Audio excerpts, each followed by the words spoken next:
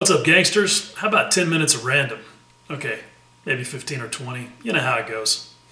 Okay, so here we go. This actually is not going to be random at all. It is going to be very focused and very specific and about the Meng 1/48 scale Super Hornet that I've been working on for a while now. In fact, this might even be really short. Might actually make it in under the 10-minute window. I didn't even want to do this because I'm honestly just kind of tired, but I feel like this one is sort of worth doing for the greater good. Not so much as a warning to other would-be Meng 48 scale Hornet builders, but more as a, just don't do what I do. Don't do what I did. Don't be dumb. Don't be me. Don't be that guy. Anyway, so here's the deal. Here's what happened. So, as you can see from this picture, this is a picture I should have paid a lot more attention to for reasons that will become clear momentarily. You can see right there is a little gizmo. That is the ANSQ 228. Hopefully I got that right. It's also called the ep336, Advanced Tactical or Advanced Targeting Forward-Looking Infrared. That's that infrared camera gizmo that all those UFO videos were shot with. So, it is a thing on most Super Hornets, and it's over there on the left-hand hip station. I love that term. It's just fun to say. I'll probably say it a whole bunch in this little video, even though it's only 10 minutes. But with the stations on a Hornet, and I just learned this myself, starting over here on the port side, the weapons stations start over here at number 1, 2, 3, 4, 5 is the port side hip station, 6 is the centerline station, and then 7 is the starboard hip, and then 8, 9, 10, 11 stations total.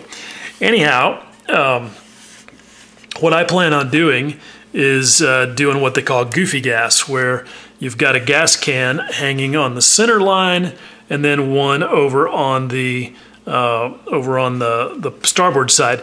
They don't tend to put gas cans on the same side as the ep336 because it obstructs its view too much. Anyhow, so that's all a bunch of Hornet trivia that I've been learning. And so here's what happened. I went to assemble the ep336 and its little pylon because I was working on ordnance and stuff. So here it is. This is the actual thing. And you can see that it's got this clear part that's the actual camera head.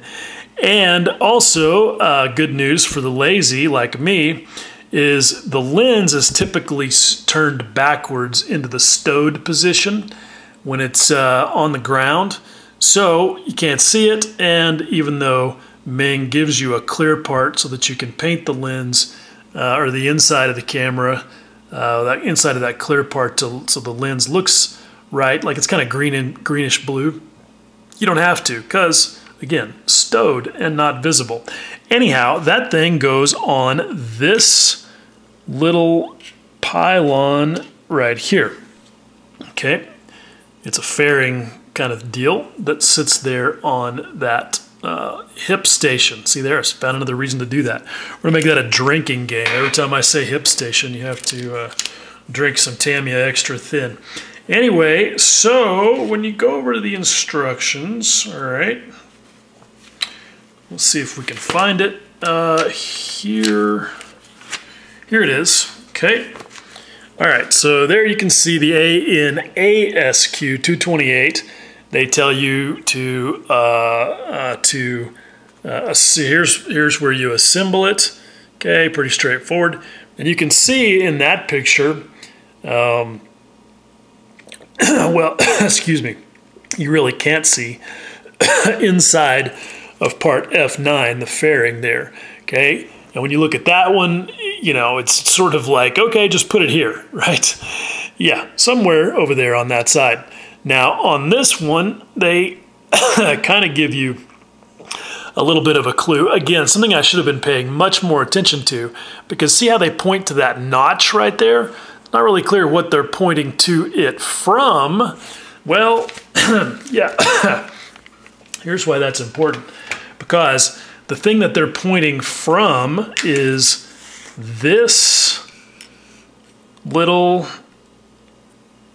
dealio right here. See that little tab sticking out inside there? Little being the operative word, okay? Because the deal is that that tab is supposed to mate with the forward of the two notches that you see right here. Okay, now I realize I'm gonna have to take this tape off of here for this to be visible to you guys.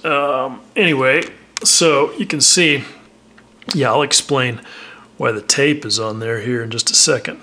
So with the tape out of the way, all right, you can see there's two notches, rear and front, okay? Now, here's the deal. The way that this is supposed to go on there is just like this, where that little notch or that little tab engages with that notch, and you can feel that that fairing piece will not slide front to back when it's properly located. And when you put it on there like that, it fits pretty good, right? Not bad at all. Okay, you can see there where it lands is just a couple of millimeters behind the panel line there at the behind the mouth of the intake, and the fit is all pretty good. Okay, you can see right there, not bad. Okay, so here's the problem. If you are an idiot like me and you don't notice the little tab, and you just sort of drop this thing on there in what you think is about the right place, okay, no forward and aftward location feature, and you're kind of thinking, wow, Meng, that's an engineering fail, but it'll go on there, and it'll go on there just about good enough to make you think, well, you know, it's not the best fit, kind of a lousy fit actually, but hey, you know, these kind of things can happen. You know, and if you're a super duper idiot like me, you'll go ahead and think, oh, well, that is just a lousy, kind of a lousy fit.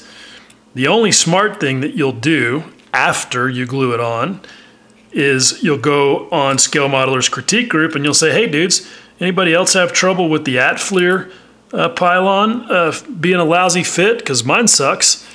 And yeah, someone will go, oh dude, it's too far back. It should be a lot farther forward. Because, you know, you're looking at it like that and you're thinking, oh, well, I'm going to have to do a little bit of, you know, filler around the outside of it, but that's no big deal because it has a rubber weather seal there anyway, so okay, it is what it is. Yeah, and then somebody's going to go, no, dude, that's not where it goes. It should be way up here. And then that's when you're going to go back and look at this picture right here where they actually show you where it's supposed to be, right there next to the intake mouth. Yeah, but by then, because you're an idiot, you will have already glued the damn thing very firmly in place with Tamiya extra thin, and you're gonna think you're pretty fucked. Well, if you're just stubborn like me, because I mean, look, if you're gonna be stupid, you better be tough, right?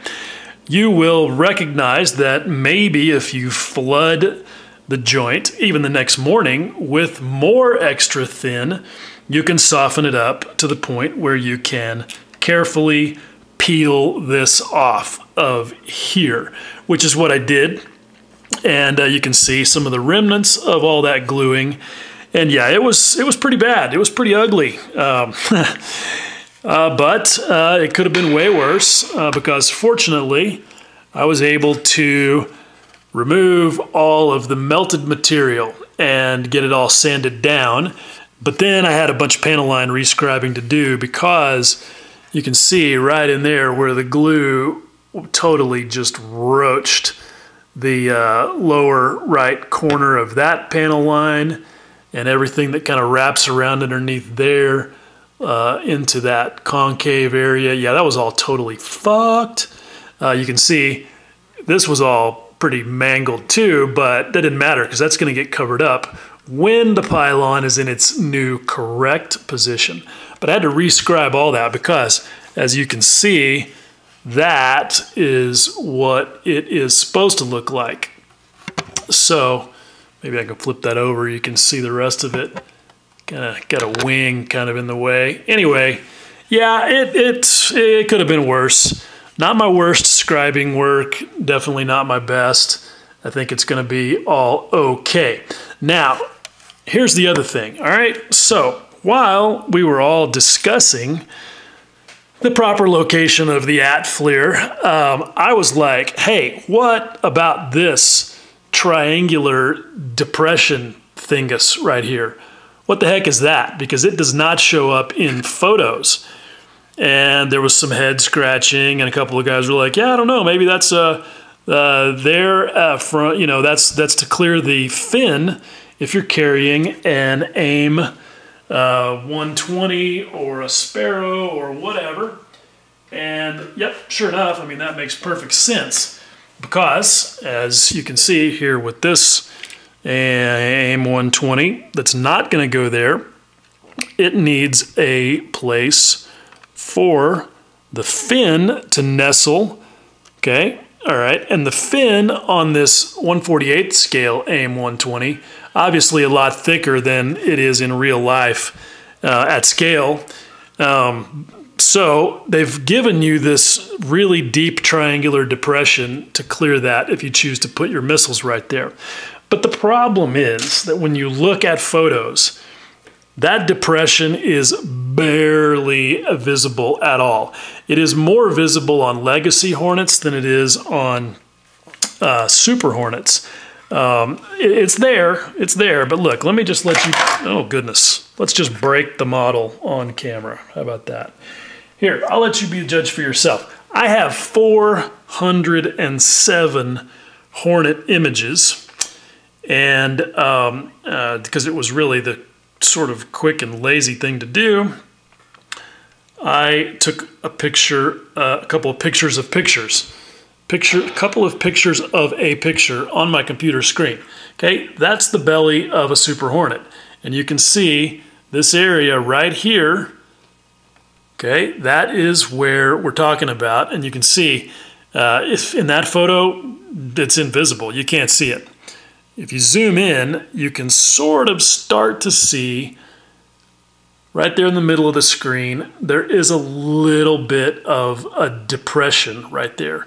But it is really barely visible, and certainly much less visible than this triangular divot that they've molded in right there.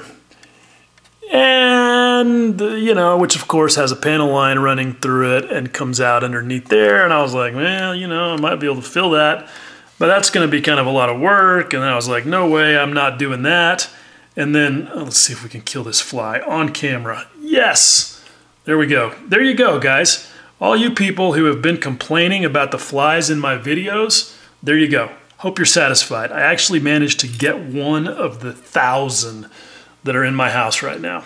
Anyway, so yeah, next thing I know, of course, because again, stupid, I am in the process of filling in the triangular shaped divot, because somehow I've rationalized in my mind that it's only going to be really very hard on the starboard side, because on the port side, it's almost completely covered up. Well, half covered up by the aforementioned at-FLIR pylon. So yeah, not so bad, especially with respect to these little molded in details that are right there that are gonna undoubtedly get really screwed up when I start sanding all that down. And you can see the case. You can see what I've got going on here. I mean, it's not horrible, not great, but yeah, it's a little dicey in there to try and work on that without just really destroying the whole area. So what I did is I put a piece of tape on here to make a dam, and then I sealed that with a little bit of black CA that I instantly hit with Kicker. So that made it leak proof. Then I put a little bit of orange acrylic nail powder in there. Then I wicked in a little bit of the Bob Smith extra thin CA. I had tape all around it to, you know, protect from the inevitable spill, which actually didn't happen because, of course, I had tape. You never need the tape when you've got the tape, right? Anyway, so I got it all filled in, not perfectly level, obviously. So then I've come back and given it a coating of my standby old ALC 309 lacquer filler primer goop. And I've sanded that down and given it, I'm on my first round of sanding. And you can see it looks pretty good and pretty flush right in there, at least until I put primer on it. Of course, it always looks great until you put primer on it, right? And I've got a couple of more little spots I need to hit. I already went ahead and started scribing the line through it just to make sure that I don't lose it. Hopefully, though, I'm gonna get by without it being too much of a disaster. We'll see. But so far I feel okay about it, and I'm about to start on the other side. But I thought it would be worth taking a minute before I work on the other side to show you guys kind of what's going on there. So anyway, I hope this was useful to anybody who's looking to build this kit. It really is a pretty good kit. All of this, you know, all of this stuff that I've had going on with it has really, pretty much without exception, been self-inflicted gunshot wounds, and not any, you know, not any shade on the kit itself. It's an honest, I think, 80 to 90% kit, in my opinion. The challenge with it, though, is if you're happy with the 80 or 90%, you don't have to really do much of anything except build the thing and paint it. But as I said in my last video about this, if you want to take it that extra 10 to 20%, it does become a bit of a challenge. It does become a bit, yeah, a bit of an ass whipping. And frankly, I'm about worn out. I just want to paint the damn thing.